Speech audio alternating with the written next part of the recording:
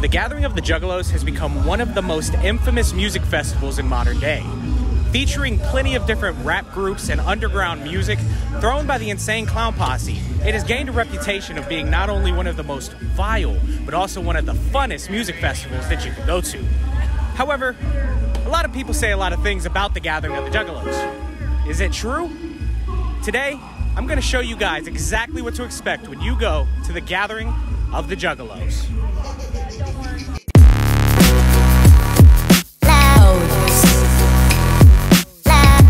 That's going to be the time-lapse screen.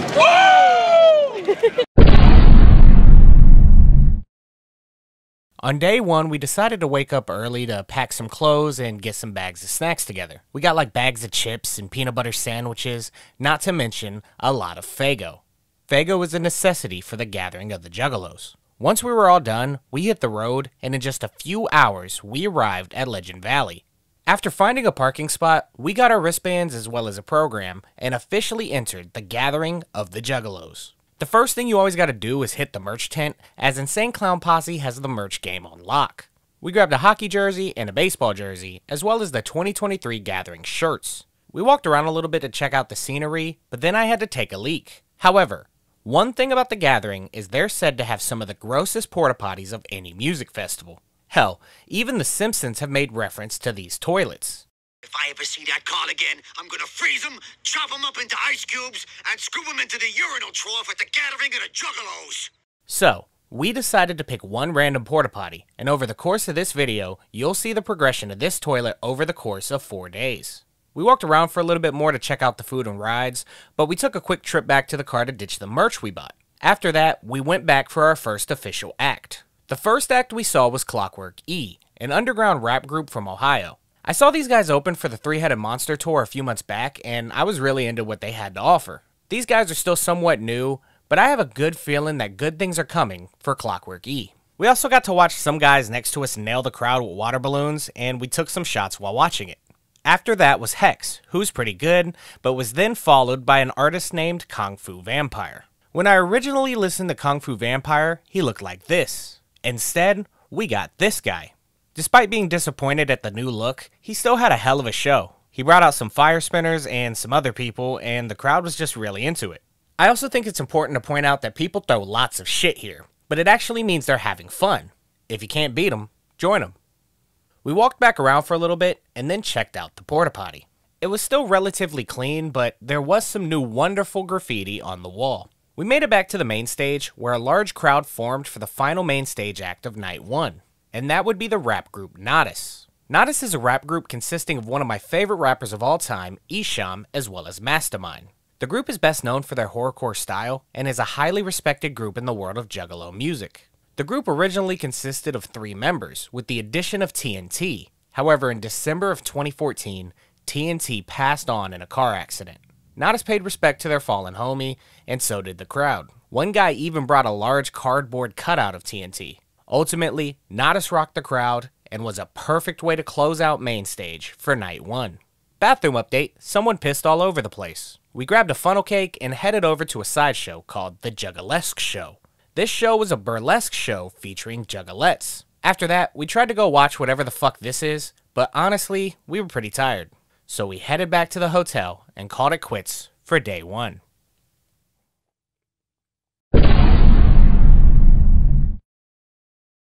We started with some breakfast, but quickly realized that the rocks by main stage had destroyed my shoes. And while we went to buy some, it started to rain. Luckily, it did lighten up by the time we got back, but the toilet was still muddy as hell, and also there was new graffiti. The first act we checked out was Heathen Sun. However, it felt like we were in the Twilight Zone because a bunch of random shit started to happen. Such as the Cowardly Lion clutching his Faygo, this lady holding a dog, a dude carrying a table umbrella like a regular umbrella. The Cowardly Lion made a friend, and then a fleet of vehicles just drove through the crowd. I basically spent this whole set just people watching. But after that, my guy Willie Hayes took the stage. Willie Hayes is pretty great, and it was a lot of fun seeing him live for the first time. I took some shots during his set and had a blast. But after that set, the crowd got packed really quickly, because up next was the wet t-shirt contest. Now I know this is the part you guys want to see, so I'm going to talk a little slower and take my time to give you guys a good idea of what the wet t-shirt contest was like. This contest was hosted by Clownvis, who's a gathering superstar. These women took the stage to shake what their mama gave them and to win the grand prize of $500 and an amulet. Long story short, these women were in it to win it. There was tons of different body types for individuals with all kinds of preferences to ponder at. By the end of the show, there was a lot of naked women on stage. Fuck, even some practically having sex with one another. It goes without saying that the crowd was really into this. Yeah, this isn't really the kind of shit I usually get into, but I had to go for you guys. Yeah, I made the sacrifice for you guys. Fuck you guys for making me go to this, by the way. After watching that, I felt like we needed church, so we stopped by the Juggalos for Jesus tent to grab a Faygo and talk to some of the workers. But when we started walking back in, there were some security guards at the gate screaming at each other. Purposely hit me in the fucking stomach. What are you gonna do? Huh? There ain't shit that you can do. I don't have anything. Bye. The first act we saw on main stage was Sponge. Sponge is a rock band from Detroit and was probably the act that stood out the most on this year's lineup. Despite that, they still had a great set, even though there was less people in the crowd compared to the other acts. We grabbed some ice cream, and when we got back, Arrested Development had taken the stage. They had a soulful hip-hop act, and this girl especially killed it. Another great performance on the main stage. After their set, I got to watch this guy dance and have fun. Full disclaimer, I asked him if I could record him, and he said yes. However, he was obviously tripping on something, so that's why I blurred his face. But after that was the now infamous Riff Raff set. Riff Raff took the stage, and within 60 seconds, he was already noticing how people were throwing stuff. He started hiding behind his DJ and hiding behind the curtain, popping out on each side every now and again. Now listen, I don't really know what to do when you're an artist on stage and people are throwing shit at you, but I do know you probably shouldn't say what his DJ said. Yo, we check your quarterback, guys. Yo, you're hitting the equipment up here with shit, guys. Hey, man. I see. We want to have fun, guys. We want to have fun with y'all, guys. After he said that, all bets were off. The stage was bombarded with bottles. Security even came out to protect them, and Riff Raff spent a lot of time hiding behind them. He even attempted to bring out the rapper Ouija Macc to win the crowd over, but was ultimately unsuccessful. After only about 15 minutes of performing, Riff Raff walked off the stage. You fucked up! You fucked up! You fucked up! You fucked up! And after that, we just kind of hung out waiting for the final act of night 2. The final act was the legends themselves, the Insane Clown Posse.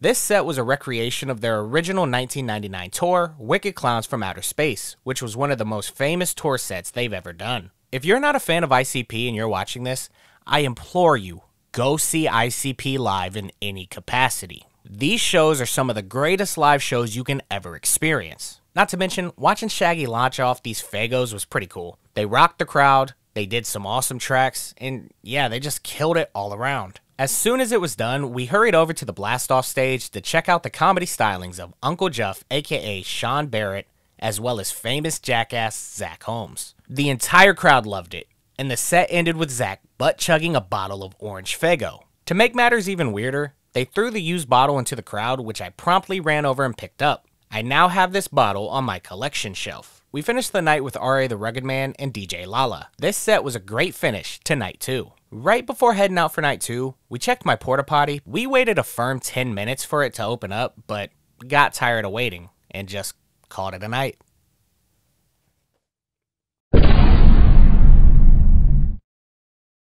We showed up day 3 and immediately went to my toilet. It was still locked, but then we noticed something. The lock itself was red, but the door wasn't closed, meaning we waited all that time the night before for no reason. Other than some new graffiti, the porta potty was pretty clean, but that's honestly not a bad trick to remember if you want to keep a clean porta potty for yourself. The first act we checked out was someone we were pretty excited to see, and that would be Face Tat Mammy. Now listen, I gotta be honest. We kinda went as a joke since she had a unique look, but honestly, she did a pretty damn good job. She had tons of good tracks for the women, and I unironically enjoyed the set. She also gave a shout out to Lorena Bobbitt, which I enjoyed a lot because John Wayne Bobbitt is a bitch. I went into this prepared for a joke, but I left a fan. Godspeed, Face Tat. After this, we checked out the Juggalo Newlywed Game. This game played like the Newlywed Game, but featured Juggalo-themed questions such as, what is your partner's favorite Joker's card? Each team got a prize, with 4th place getting a trophy, third place getting a bag of sex toys, second place getting a glass penis, and first place getting a meet and greet with the insane clown posse. The game was great and I was pretty happy this couple won because they were pretty cool. Over at the main stage was the Hatchet Man Project, which was a metal band who remade famous ICP tracks. I'm not the biggest fan of metal, but they did a good job. After them was one of my favorite acts of the entire thing, which was Whitney Peyton. Whitney Peyton is a white female rapper who the Juggalo crowd has plenty of respect for. She had great crowd interaction, not to mention some pretty awesome tracks which everyone enjoyed. People moshed, stormed the stage, and even crowd surfed her in a pool. All in all, she was one of my favorite performances of the gathering, and I can't wait to see her live again. Up next was Ritz, who also had a pretty sick set with a packed crowd to witness it. That was then followed by the Juggalos Cypher Live. This set gave several underground rappers a chance to spit a verse for the crowd. There was one pretty awesome rapper who was actually blind, which I enjoyed thoroughly. I didn't catch his name, so if you do know it, please leave it in the comments below. But right when this ended, I heard a commotion behind me, and I ran over to find two dudes were fighting. I have no clue what this fight was about, and I'm sorry guys, I can't show the fight footage because of YouTube's rules. But let me just say, the shirtless dude ate a couple of punches. We then saw the group Macc, which is a Black Sabbath parody band who dresses as McDonald's characters. Grimace was fucking horrifying. I was looking forward to seeing this group, but I gotta be honest, it was a bit of a letdown. In my opinion, they should have focused more on the comedy aspect of the thing instead of spending a majority of the show doing the songs. They weren't bad, but it just felt like it got old after a little while. But Clownvis did have a shining moment on stage. The next act was arguably the most commercially successful act of the gathering, Yellow Wolf. As you might expect, Yellow Wolf rocked the house. I did get hit with an unopened beer can during the set though, but you know, sometimes that shit happens. Yellow Wolf was another amazing set, but that should be no surprise to anybody. I went to take a pee, and the urinal had a few new pieces of graffiti, piss everywhere, a clogged urinal, as well as wet rolls of toilet paper on the ground. The final main stage act of Night 3 was Ouija Macc. Ouija Macc is the founder of Chapter 17 Records, which is a sub-label of Psychopathic Records. Ouija Macc takes that Juggalo shit and blends it with a more modern rap and sometimes even trap style of music. He's not my cup of tea, but he's still worth checking out because he might be yours. We finished by checking out Madchild, who is someone I've enjoyed for a long time. However, I could do without the Tom McDonald collabs. There was a pretty funny moment though where he asked for women to get on stage, to which a literal child got up there with him. Luckily, someone noticed and quickly got her off the stage. And that's really good because the song he did was not appropriate for children in the slightest. Crisis averted. But I don't really understand why people bring little kids to this thing. Like, I can kind of get 14 and up, but why anyone would bring a literal child to this event is beyond me. But all that aside, it was past our bedtime, so we decided to call it a night so we could get sleep for the final day.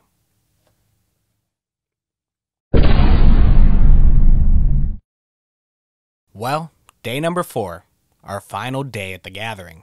I needed to get $40 out for some merch I wanted, and decided to do it at the ATMs on site. Basically, I just wanted to see how much the extra charge was, and the surcharge was $7. So yeah, I would highly suggest getting money out elsewhere. We went to the blast-off stage to check out the Netting game, which is the dating game for Juggalos. 5 lucky contestants got to compete for a date with Uncle Juff, as well as a backstage pass for ICP. The questions included knowing what their kinks were, as well as the twerking challenge, which ended with this lucky lady winning the date. They also did a version where 5 lucky guys played for a date and a backstage pass as well. This group of guys was a melting pot, but ultimately, this Juggalo won the game, and celebrated by showing us his butthole. We moved our chairs a bit closer for the mystery seminar, but suddenly, the back of the tent started throwing shit at the front of the crowd. The front of the crowd started throwing shit back. I got hit with some egg salad or something, so yeah, I had to get out of there. I went back in to record for a minute, and a huge trash fight had broken out. I can't even begin to describe the smell in this tent, since someone was throwing fart bombs. A lot of people had to leave the tent, including me. We decided to leave and go check out my toilet, which the only new thing was some graffiti on the door. We walked around for like 20 minutes, and headed back to the tent thinking things might have calmed down. The trash fight was still fucking happening. The ground was covered, it smelled like shit, people were still throwing shit, and this dude nailed someone in the head with a bottle. This shit went on for a really, really long time. I got out of the tent, but as the mystery seminar started, someone sprayed a fire extinguisher inside the tent. People started getting out the tent and several people were coughing and masking up. But the trash fight and the dust everywhere didn't stop the mystery seminar, which ended up being a surprise performance by Shaggy 2 Dope and the Three-Headed Monster. The surprise performance was pretty good, but afterwards it started raining, so we took cover and took a few shots. Once it stopped, we went and saw TSO Ghostly, and don't be fooled by the crowd size. This dude brought his A-game. I really enjoyed his set, and like Clockwork E, I'm curious what the future for him will look like. Up next was one of the main groups I was looking forward to seeing, Belushi Speedball. Belushi Speedball is a thrash metal group heavy into audience participation. They throw shit in the crowd, and the crowd throws back. At one point, they had a guy in a bear costume running through the crowd while throwing bags of powdered sugar at us, saying to throw the coke at Cocaine Bear. They also had this foam gun shooting the entire crowd with foam. Yeah, Belushi Speedball was one of the best acts to see live, and it wouldn't shock me to see them play main stage in the coming years. So after that, we went and sat in the grass to watch Nine Dead, and then went to our spot to check out Alien Ant Farm. The crowd loved Alien Ant Farm, and they were really good. They also ended with Smooth Criminal. I mean, what else could they end with? After that set, I heard another commotion, so I ran over thinking it was another fight. But to my surprise, it was just a piñata. Some guy filled up this piñata with shit and let random people take their swings at it. It was pretty random finding this, but it was cool seeing how people made their own fun. The piñata had random merch in it and even a couple of joints and whatnot. I personally got a shirt from the piñata. It's an adult small, so I'll never fit it, but at least I got it for my wall. Shout out to whoever did this piñata. But not long after, Chris Calico took the stage, and I'm a huge fan of Chris and think he's highly underrated. His spot on main stage was well deserved. After that, we retreated to the legendary Sugar Hill Gang. The crowd was excited to see them, and so was I. After that, we ran and grabbed a slice of pizza, and let me say this pizza truck was a lifesaver for us. Some of the best food and some of the best prices at the gathering. I highly suggest eating at this truck if you ever go. We then saw City Morgue, but just a few days before, they had announced that Zilla Cammy wouldn't be there. Sus Mullah, or however you pronounce it, still did a pretty good job, but ultimately not having Zilla there was shitty. I mean, still, great act, great show, great time, what can I say? And then began the waiting game for the final act. As time went by waiting, the crowd got more rowdy. Remember, these fireworks aren't part of the show. These are just being set off by the fans in the crowd of fans. Finally, Insane Clown Posse took the stage. And I do not say this lightly. This concert was one of the most intense concerts I have ever seen. People were throwing shit, there were fireworks going off, the bass was insane. Again, make sure you see ICP live at some point in your life. It was the craziest concert experience of all time. Towards the end, they brought out Esham as well as Ouija Macc, and at the very end, there was a large stage rush. Everyone got on stage and started partying, and in my opinion, this was the perfect way to end the show. I'm gonna say it again. This experience is easily one of the craziest things I have ever seen. Everyone was covered in soda, this random dude asked me for a hug, and it was just a good time overall. Honestly, I felt honored to have been able to experience this 4-day event, and at $230 a ticket, I would say it was worth every fucking cent. 37 cooking up.